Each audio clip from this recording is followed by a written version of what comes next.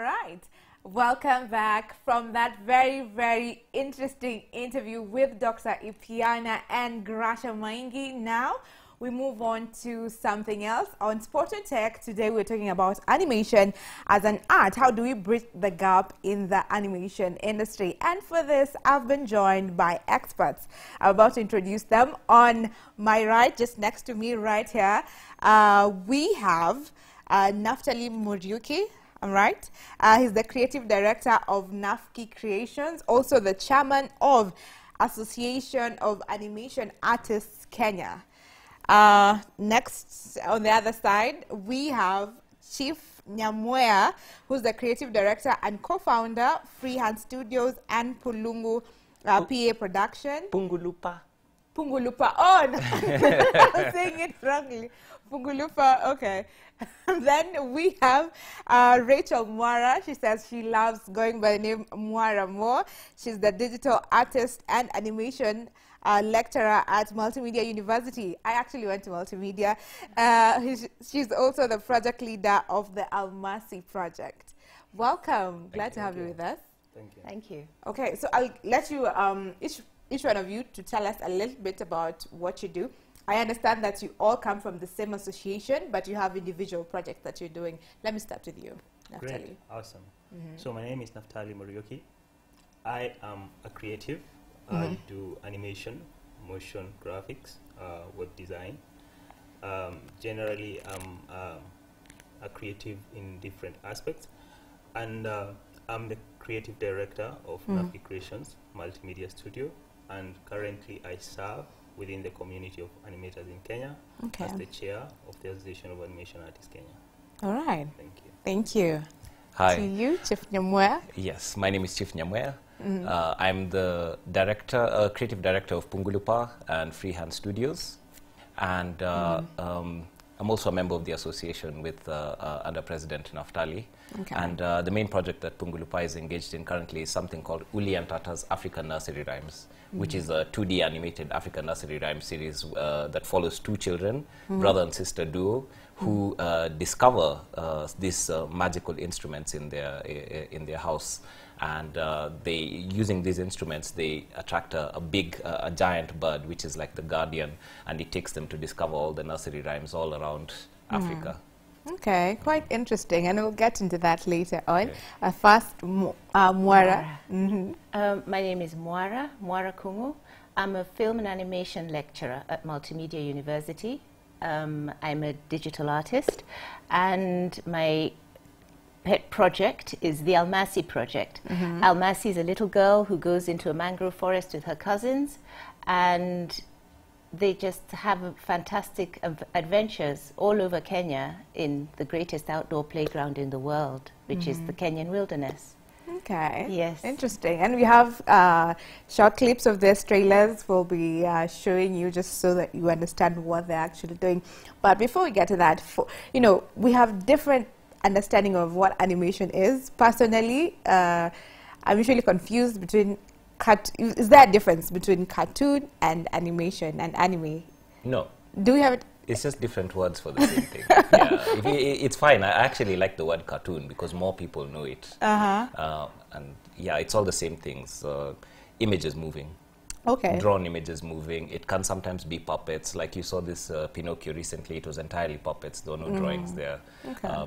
Professor would probably have a more concise definition. Go ahead. Oh, no, it's just drawings. So this is Almasi. It's just drawings coming to life. So these are the mangrove forests at Mida Creek. Okay. And this is Almasi and her cousins going to play in the forest. And they literally are. There are thousands of drawings. Some of them have a deformer in them so that we can make the legs bend when they walk. And then like this black cloud is thousands of different drawings of a black cloud. That's what it is. It's magic for artists. Wow. How to make your drawings come to life. All right. So that's what animation is about. Yes. Making drawings come to life. Exactly. And the same thing with cartoons. I would say images, because sometimes it's not drawing. Sometimes it's puppets. You have stop motion animation. You have 3D animation where it's a digital puppet. So I would say it's a sequence of images that are accompanied by sound sometimes, Cartoons. Most people know cartoons. Okay. So the easiest way that we usually, because for a lot of people know cartoons, so the easiest way that you usually tell people about animation is I do cartoons. But looking at animation, it's quite deep, because besides cartoon, animation is well employed when it comes to VFX. Let's say, for instance, when somebody is doing a movie and they cannot manage to do a certain effect, they create digital doubles using animation, and then for the person who is watching, cannot know the difference between the actual person and a digital double, which was used to kind of create that effect that could have not been achieved using the camera. But as Chief has said, it's just we usually say animation, it's an illusion of life. Okay. Because one of the things that we usually do is it's kind of, we study a lot and look, because all the things that we create relate to what we do as humans. So it's more of looking into the things that we do as human. You do them within the computer, but also you are given the opportunity to exaggerate more, or else break the rules. Be a little bit creative, more creative. What goes into creating an animation? We usually love to watch animation. I personally love animation, but I know there's a lot that goes into it. Before you watch that 1 hour, 30 minutes animation movie, there's a lot. So let me ask the professor to this is Almasi you're watching, and these 3 kids shelling beans. There were thousands of drawings of people's hands in that picture. There were thousands. My animator Sherald sat down, and first you have to film it. So it's like you have to do the job twice, because someone was sent to Gong to buy peas. 2 women had to sit and shell peas and to do this, and then he took photos, he took video of what they were doing, and then he went and drew it. He separated them out into each little movement that they were making with their hands as they were shelling the peas. And it's the first time it's happened in the digital universe. There are nobody else is shelling peas in the digital world. That is what my animators are doing. They are creating their world in the digital world. Wow. So that the next generation of children will get to see themselves and what they see around them every day in the digital world. Wow, that's amazing. Yeah. And that takes a lot. You have to go out and shoot it and then come back and draw it and bring it to life. So how long does that take just to come up with the final production? Oh, I've been working on Almasi. The first sketch was, I was looking for an African girl. I realized I had one in the house. I said to her, stop, stand there. I drew her. She was 3. Wow. She is now 18. Wow. So that's 18 minus 3, 15 years. Yes, that's how long it took me. I did the first pilot when I was doing my master's in 2008. That was in 3D animation, and I came home to Kenya to try and do it, and it took me about a couple of years to discover that I'm not going to be able to do it in 3D animation, just the challenges of getting it done at all. And so I learned to do 2D animation, then I trained my students to do 2D animation, and then in 2018 I employed one girl to sit down, because you have to sit down 6 to 8 hours a day to actually do the work, and she made the first pilot for Almasi in 2018. Wow. And then we took it for critiquing, and then we did it again, used the feedback, did it again. So we released episode 1 and 2 in 2021. But if we had plenty of funding, I've got 2 animators in my studio. If we had plenty of funding, we've got 10 machines, 10 animators, I could produce an episode, a 10-minute episode in 6 to 8 weeks. Okay. Yeah. So it's the resources that we don't have in Kenya. It's the resources that I personally don't have. You personally? Yes. All right. I think that's because we have the resources in Kenya. All right. So in Kenya, we actually have the resources to do 3D animation, because some time back, I was talking with a guy, an animator. He does graphics 2D mostly, because he said it takes a lot of, time to do 3D, and it takes a lot of processing power. That's what it takes. Yeah, it takes a lot of processing power, and in terms of bringing your vision to life in the digital world, it takes a set of directorial skills that I did not have to bring my vision to life in 3D. Yes. All right. And for you, Chief Nyamwea, This is you are a director. How easy is it for you? Is it easier? I would say it's the best analogy is cooking.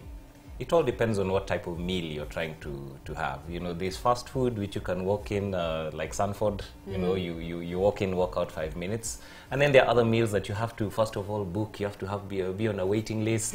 And then you go there, you have to book 3 months in advance. You go. So that's the range of animation you have. There's as simple as flip book animation, where you can get a little drawing book, and then you write in the dog ears. You just make slightly change, like something like a bird flying.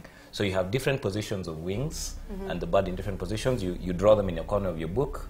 It's a test that I usually do when I travel around doing workshops with kids, and I want them to be enthusiastic about the art form.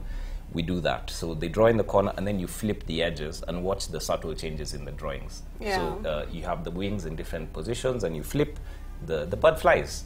So that's a simple form of animation. Then you have much more elaborate, like the studio releases, the big Hollywood ones, which they take 4 years, producing. It involves multiple countries. They outsource sometimes to India or Philippines. So it all depends. No two animations are made the same. I can speak about mine personally, which we saw. The genesis of our project, Uli and Tata's African Nursery Rhymes, started when my son was born. And for me, animation is primarily about story. It's not about the technique or the software, whether it's 2D, 3D, all of that is secondary. It depends on the story you want to tell. And then after you've determined the story that you want to tell, then you choose what medium will serve that story. If is it a mature audience? Maybe they want more photorealistic looking characters. Or is it a younger audience where you have more simple characters, that type of thing. So the primary thing, I would say, is story. And story is what dictates everything else. Okay. Yeah. So you need to have the story. Yes, that's the most important part. So I was just finishing. So my son was born. I realized there were no African nursery rhymes. I didn't want to sing Baby Shark to him. I didn't want to sing Baba Black Sheep, all those other things. I was like, where are our songs? And, when I started asking around, I realized it wasn't just my problem. All the other young parents had the same problem, where they were not finding, or they could not remember themselves African nursery rhymes. So I was like, why not we use animation, since kids love it, travel around the country? And we went on a process of looking for funding. And thankfully, we now have funding for, about 7 episodes now, which will keep us busy for much of next year, just traveling around the country looking for these rhymes. Wow, amazing. I think that's really awesome. And we'll have the two of them play. But before that, let me come to you, the president. Yeah. How do you see the animation industry in Kenya? Like, what is the gaps that we have? As of now, animation industry, we have a number of gaps. First of all, you see, funding is a big thing when it comes to film and animation, because for a creator to sit and produce, they need to just sit, concentrate on telling the story, concentrate on building quality. But where funding lacks, then people end up not having time to sit down and do this kind of production. So one of the challenges that we're having is that you'll find a lot of animators in Kenya are doing commercial work, which is TVCs, just commercials, 30-second commercials, so that they can manage just to pay the bills. Whereas, let's say, for instance, if we had funding, somebody can work for a year or 2 just to concentrate on narratives or else episodial stories. So that's one of the biggest challenges that we have. And then also, when it comes to the capital of entry, when it comes to animation, it's quite on the higher side, let's say, for instance, for somebody who is doing 3D. Because when it comes to rendering and also, let's say, for instance, buying software, it's quite expensive. Okay. Nevertheless, there are different, there are open source softwares, but now you also find it's dependent on, let's say, for instance, where did you go to school? Because let's say, for instance, if you went to school and they taught you something like 3D Studio Max, then you'll have to take time to switch maybe to something that's open source. And then another thing that we have as a challenge is, and this cuts across board when it comes to the creative sector, you'll find that a lot of people aren't working as a unit. Let's say, for instance, if we were to look into the Western world, for a production that's done in the Western world, you find it's a lot of people doing very small things to make the production become true. But over here, you find that all of us are trying to do the same thing. There's no synergy in between people collaborating. Okay. So these are some of the things that we are trying to tackle from the association perspective, whereas, let's say, for instance, tomorrow we'll be having our International Animation Day. It's supposed to be 27th and 28th, where we are generally saying, as a community, can we come together and have discussions? Can we come together and look at the gaps that we have in between us and see how we can collaborate? And also doing, let's say, for instance, a mapping of equipments that we have around. Because, let's say, for instance, you might have Chief, he might have a very good computer, but he doesn't use the computer all the time. But can we get to a point that, let's say, for instance, we can say in Kenya, we have like 10 people with good workstations, that if somebody, let's say, like Mwara was to do her project, we can use these machines to kind of fasten the work. Right. So there are different gaps, but slow but sure, we are trying to solve them, and it's just a matter of time. For us to You're slowly getting there to where you want to be. Yeah. So now I'd want us to have some of the trailers play so that we watch and enjoy. I don't know if they're ready. Where the sea is blue and the sands are white. One day she went with her cousins into the mangrove forest to collect firewood and to cut poles for building. Out of the very tree roots it came, dark and ominous, a thick black cloud towering up before them. The cousins screamed and started running. But Almasi stood still, rooted to the spot, staring into the darkness. Then the black cloud sank down and faded away into the ground. She walked on, bees humming around her, birds chirping, her eyes open to every new thing. She saw something hanging from a branch. It wasn't a leaf, it wasn't a fruit, and it moved. It was alive. Somebody was coming out, somebody with crumpled wings that slowly unfurled. The black and orange wings dried, and the beautiful creature flew up and circled Almasi's head.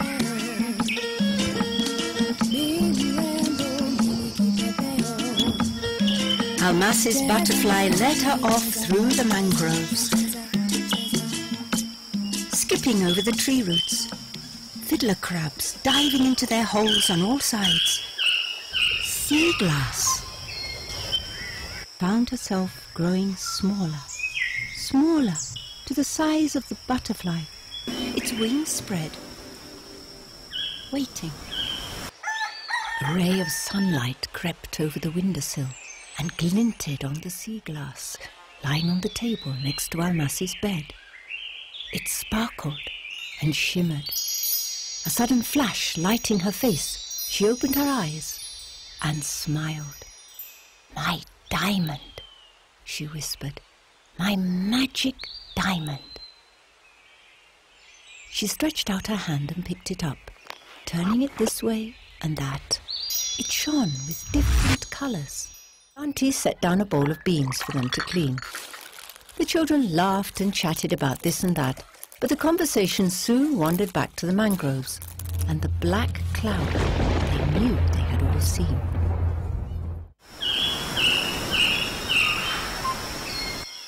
Mama,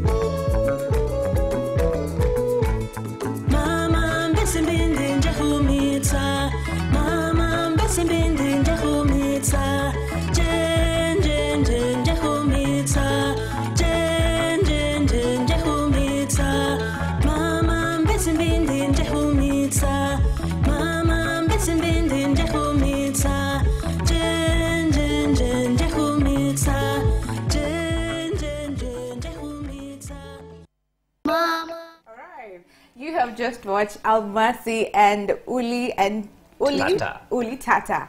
Yes, I mean, it's very interesting, and those are 2D animations. I'm loving it, especially that our children can now learn, Luya and other languages, our local languages, through cartoons, through animation. It's very, very interesting.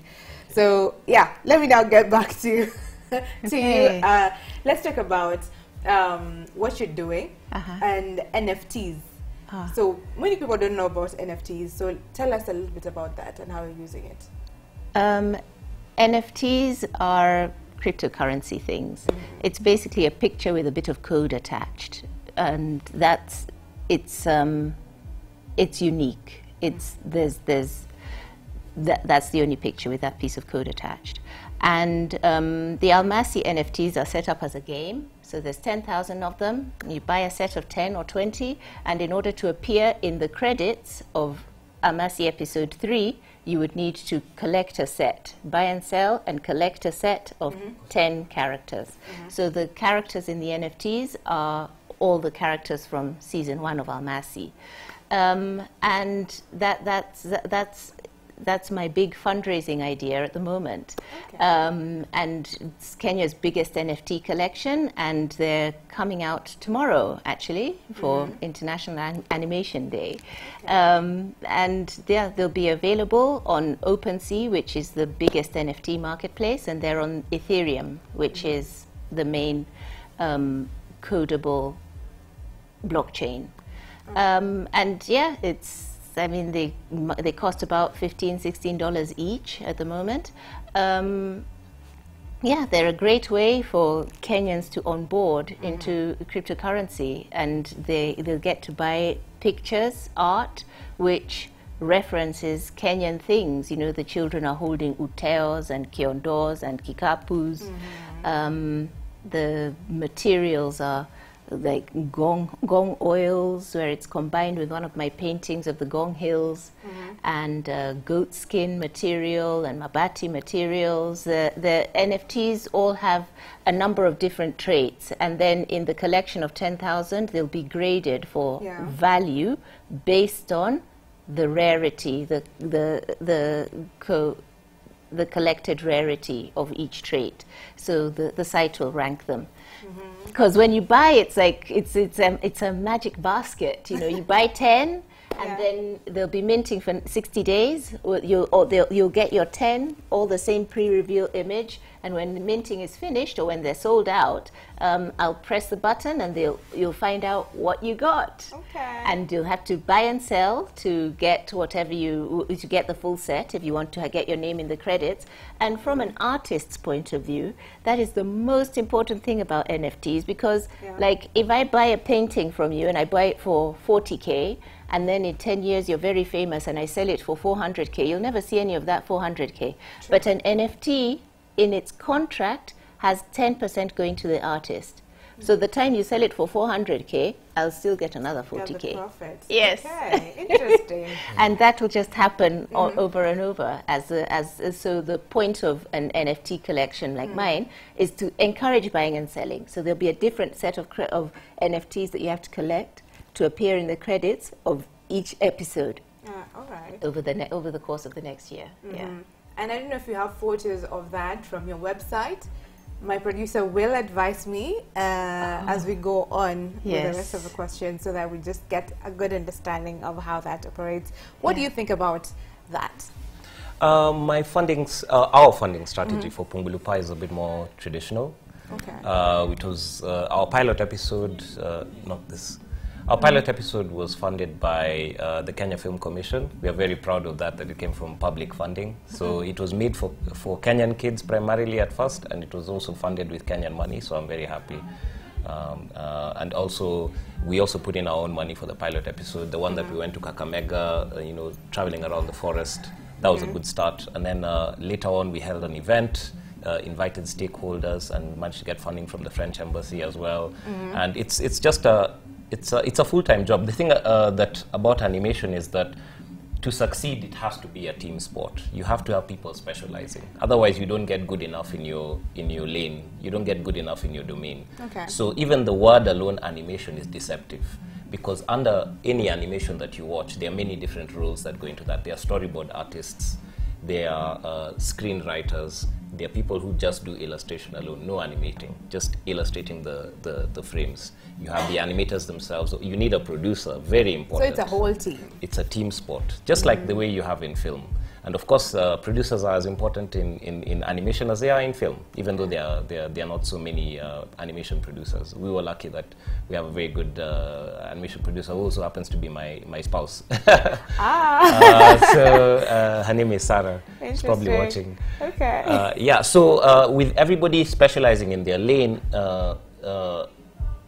you have to go for both traditional and non-traditional sources to fundraise. Okay. And we're getting better at it, I would Right. like to say, yeah, since we started over 10 years ago. Okay. And now I'd want to ask you, Mr. President, with now AI coming in the picture and everything, does it make animation easier, or is it coming to, there's the fear that AI is also coming to take over jobs? Is animation also on the line with this? Well, from where I sit and looking at the possibilities, AI is a big game changer.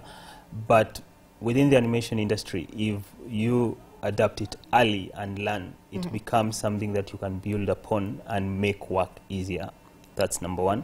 And also, it becomes something that, let's say, for instance, it can help you explore more when it comes to digital story creation and trying to look at different areas. Let's say, for instance, beside animation just being an art by itself, there are other form of art that build on animation. Let's say, for instance, gaming, VR, that's virtual reality, augmented reality, of which it's kind of a game changer. Because let's say, for instance, if you were to consider AI and the whole discussion to do with the metaverse, there is no metaverse without animation. Okay. So looking from where I sit, it's a big disruptor, yes, but it's something that we can build upon if we are open to learning and adapt quickly to it.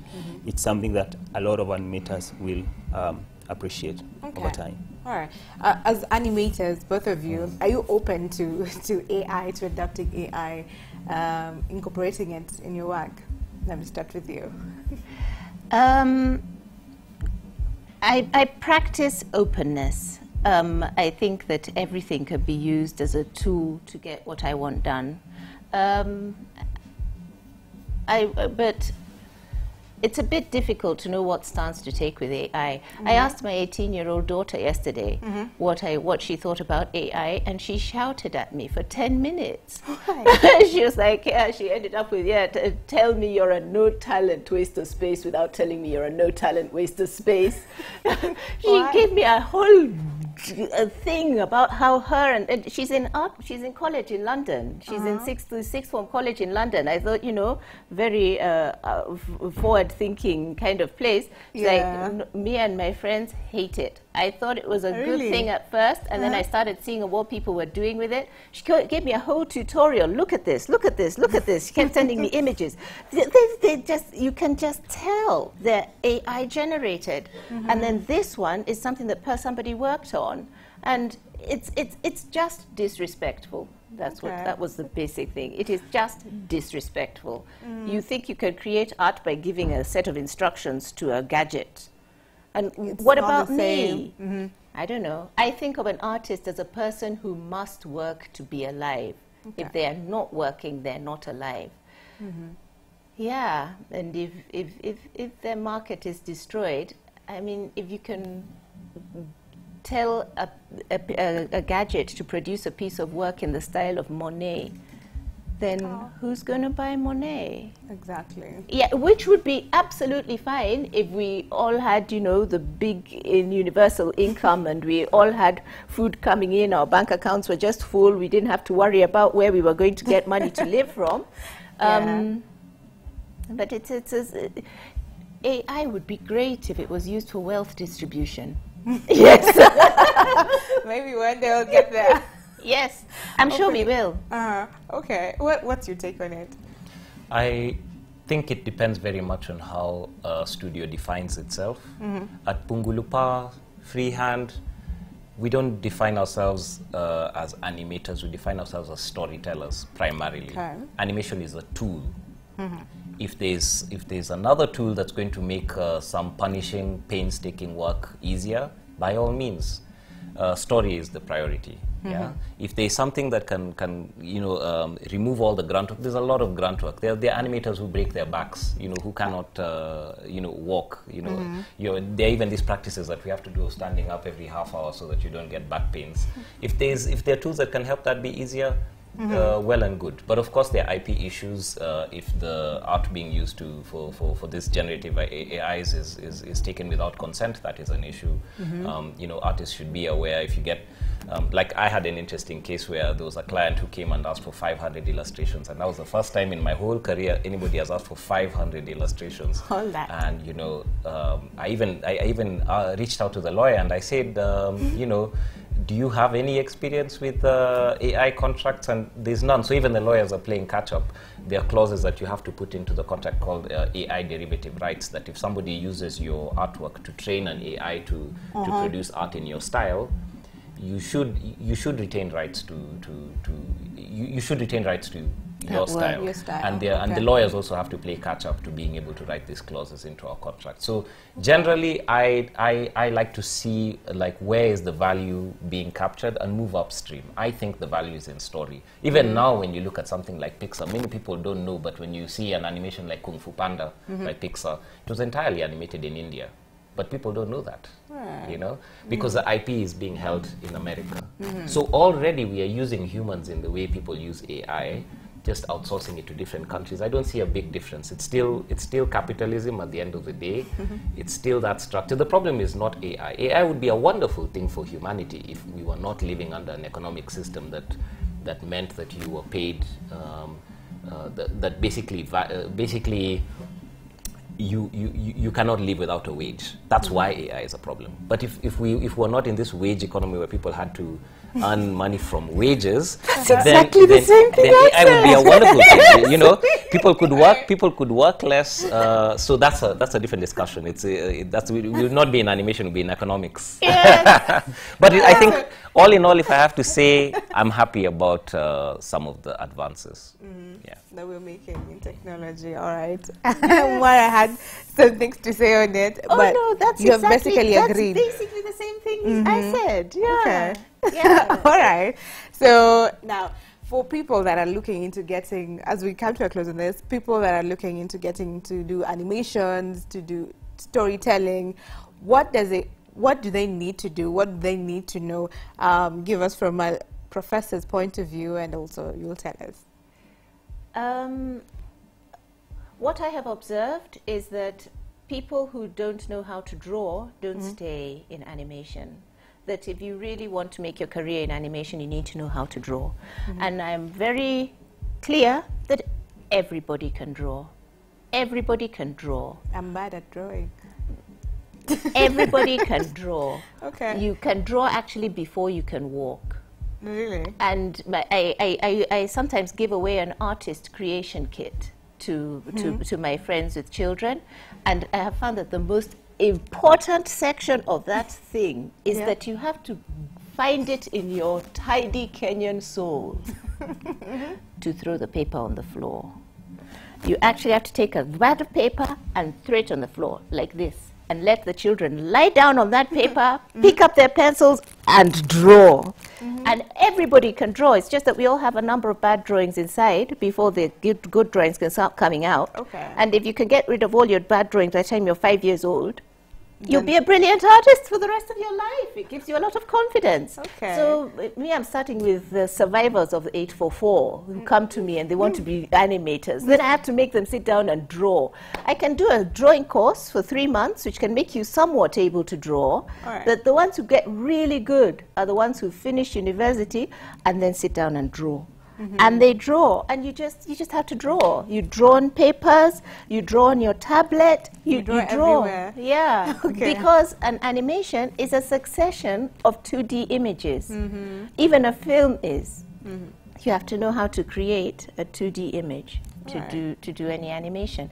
Even if you're going to do 3D animation, you still had to know how to place your camera so that we understand what's happening in that screen. Okay. Yeah, that's so all. drawing is fundamental. You have to know how to Yes, it's draw. fundamental. And as he says, you can draw. I've successfully done it with 6-year-olds. I use Post-it notes, and you can actually do a transform. 6 years old, Okay. you can do it. I can teach you in 15 minutes. Okay. So Interesting. it's not that hard. Yeah. You know, I thought it takes, you have to be born an animator for you But to also be. for those who cannot draw, they shouldn't be discouraged. There are many professions under the animation field. umbrella. Like something like rigging, for example. They're highly sought after, highly paid professionals. Like right now for Uli and Tata, we're working with a rigger from Nigeria. For someone who doesn't know what rigging is. So rigging is basically putting joints into a model. So you have various joints. So in technical terms, we have two-legged models, bipeds, basically a creature that walks on 2 legs, 4-legged quadrupeds. You have different joints. So you have to put in joints. Anything that will move, you need to put in a rig. So if it's fingers, you have that's 1, 2, 3 multiplied by 5, 15 on your fingers. Anything that moves that's on your moving. face, that would be your eyebrows, eyes, eyelids, mouth, whatever. Just doing all that. There's no drawing that goes in there. All right. But actually, what would be really helpful if you understand skeletons, and if you're just like somebody who, if not animating, would have been in surgery. They would have been a surgical student or something. Somebody who loves skeletons would probably be a good rigger. Wow. So it's a big umbrella, and there are many professions. Don't let not having one skill or the other stop you. If you're passionate about it, just come to it and see where you fit in. Okay. Yeah.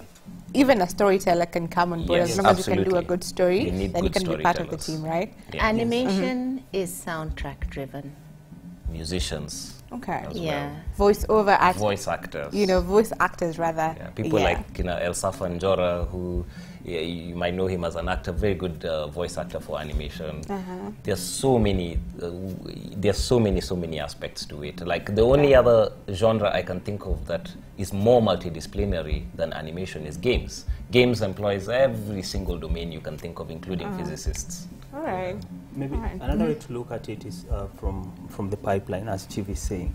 Like, we usually talk of animation from the technical aspect, mostly the people who are doing the animation. But if you look at the whole value chain and the whole spectrum and the whole pipeline, it employs a lot of people because, as Shiva said, the storytellers and all that, all these people become part and parcel of the pipeline, and all those become career by themselves. But one of the fundamental things that I think from a technical perspective of anybody who would want to get into animation, let's say from for instance, to be an animator, you have to be patient. I think that's one of the things. You have to be patient. Yeah. You have to be open to learning by yourself and unlearning. Okay. Yeah. So this is a fundamental. Yes. also. If you can watch paint dry and smile, then you're fine. Wow. Definitely not for me. And you have to be also very comfortable with feeling stupid. Okay. Yeah, you have to spend vast. I mean, I uploaded that whole NFT collection yesterday, and it took 3 weeks of feeling stupid.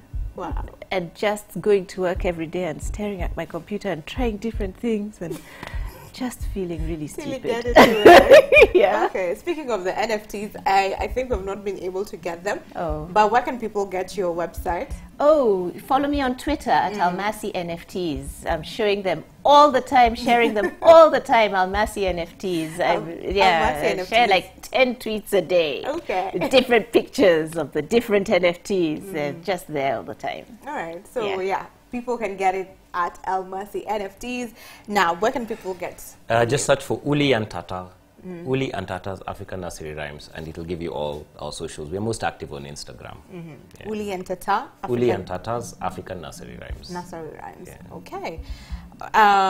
Talk to us about the event and then how other animators, storytellers can join the association, maybe. So basically, the event that we'll be having tomorrow and Saturday, it's a community event, but we are open also to having other people on board, considering we'll also be having an intermediary event that's from Fakugesi. We'll have partnership with Fakugesi from South Africa, where they'll be coming to share their research findings when it comes to animation, gaming, VR, and XR in the African market. They have done a research in different African countries looking at the possibilities of can animation, gaming, and related fields be able to employ more people, and can we manage to be owners of IP within our sector. And besides that, we'll be having a number of forum discussions and also talks just to try and bridge the gap. Let's say, for instance, we'll have students who are in animation school. All the animation schools in Kenya will have students joining in the event, and also we'll have people like Mwara and Chief joining as professionals who have been there in the industry for quite some time. And also we'll have other partners, let's say, for instance, people who will come to speak to animators about becoming bankable, and also looking at the various other arts that build on animation, gaming, and comics. So it's more of looking at everything that animation covers, and also having impactful discussions of where we would want to move as an industry. Okay. Yeah. Where would you want to move it as an industry? We would love to see, as of now, in Kenya, we have only had one feature animation film, that's Terrastorm, which was done by Andrew Kagia last year. We would like to see more collaborations. If we can have at least, even let's say, for instance, 3 animation, then that shows we are growing, because 3 animations, feature film animation, would employ a lot of people. So that, let's say, for instance, students who are coming from institutions like where Mwara is teaching, they'll come out of school and they'll find a job market. Okay. Yeah. Amazing. Thank you all for coming on board and sharing this amazing insights. At least I know that I can get into the field, but only as a voice actor, maybe. I think that's where I'd fit more. And again, for sharing your projects and insights, at least people also know that it's a great career option for people that have a passion in animation, right? Yes. Okay. Thank you for having us. Sorry? Thanks you for having us. Most welcome. So thank you for staying with us. We've been talking about animation as an art and how to bridge the gap that's there. We've been talking to Naftalie, Chief, and Mwara. You can get them on their social, as they've mentioned. We'll also have this uploaded on YouTube so that you can follow them straight there. We're going to take a short break and then we'll be right back.